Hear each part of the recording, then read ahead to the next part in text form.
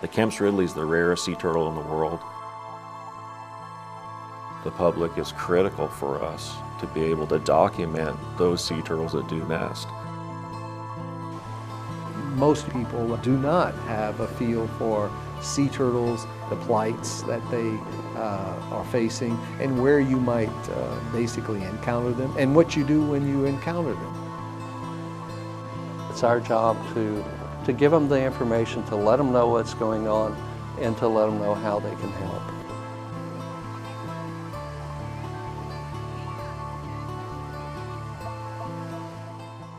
Certainly, we see the Kemps Ridley as being the Gulf of Mexico turtle. This turtle for many hundreds of years probably nested in great abundance at its main nesting ground, Rancho Nuevo, Mexico, about 180 miles south of Brownsville, and may have used other portions of the Western Gulf as nesting and as foraging and breeding grounds.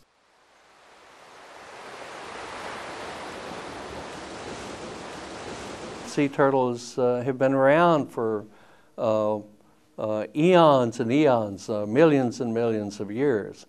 Sea turtles decline for a variety of reasons. All of them are human or human-related activities. It's a long story and a long history. Sea turtles in the 1800s were harvested, much like whales were harvested, and they were canned and sold as meat.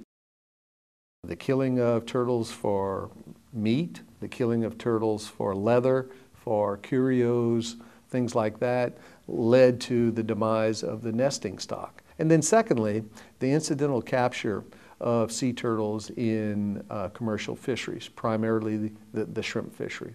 And sea turtles are air breathers, basically held underwater in a net, has basically brought about the death of a considerable number of turtles, Kemps Ridleys included. The good news is we are seeing more and more Kemps Ridleys in the Gulf of Mexico, in both Mexico and in Texas. The low point was 702 nests worldwide in 1985. But if you go back to historical data that we have, go back to 1947, we've got video of 10 to 40,000 females nesting on a single beach in Mexico on a single day.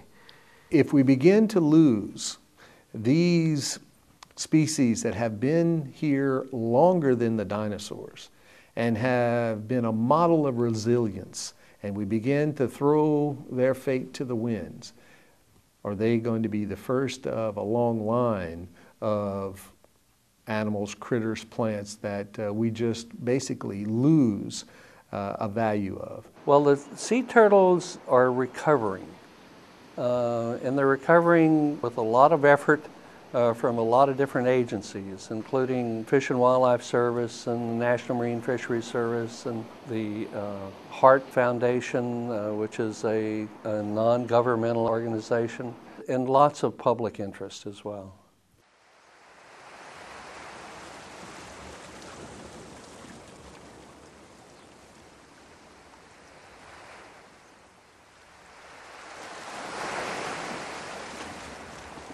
This organization, HEART, is the brainchild of a very imaginative Texan lady called Carol Allen, who started it 20 years ago or more.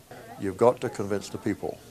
You've got to tell them what they're doing, and you've got to convince them that this is worth doing and is worthy of their support. Kemps Ridley nests on the Texas coast are found in two ways. One is because of reports from the public, which are vital to us,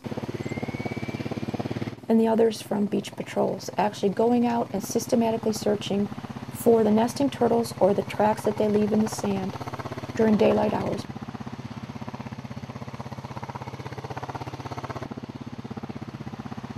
There are many groups along the Texas coast that are working very hard on these beach patrols.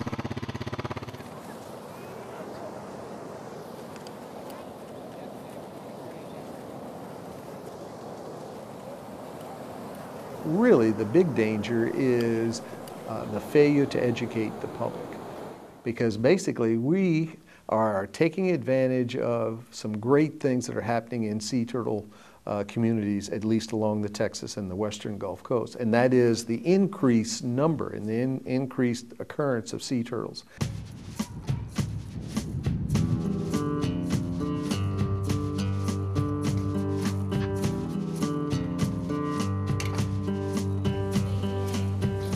These are 4 Kemps Ridley hatchlings that hatched from a nest that went undetected in front of the San Luis Hotel, right in front of the seawall in Galveston. The mother nesting went undetected, and it wasn't until the hatchlings were actually emerging from the sand and people were on the beach and saw these turtles coming up out of the ground.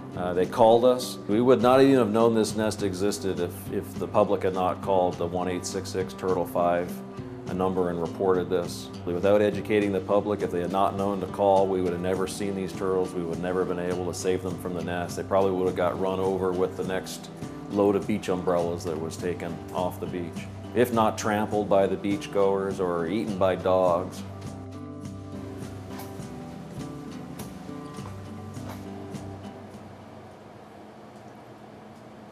When we talk about stewardship of living marine resources, that means stewardship of all the living animals in the ecosystem. And we're talking about the ecosystem in the Gulf of Mexico, the marine ecosystem. Sea turtles are part of that ecosystem. And to have one species that seems to be pulling itself back from the brink of extinction is not only heartening, but it's very encouraging. If we continue to educate the public about the value of these endangered species and ways through education, proper management, proper conservation, we're going to see numbers of sea turtles increase. Sea turtles are a national natural resource. Sea turtles belong to everybody here in the United States. They actually belong to the world.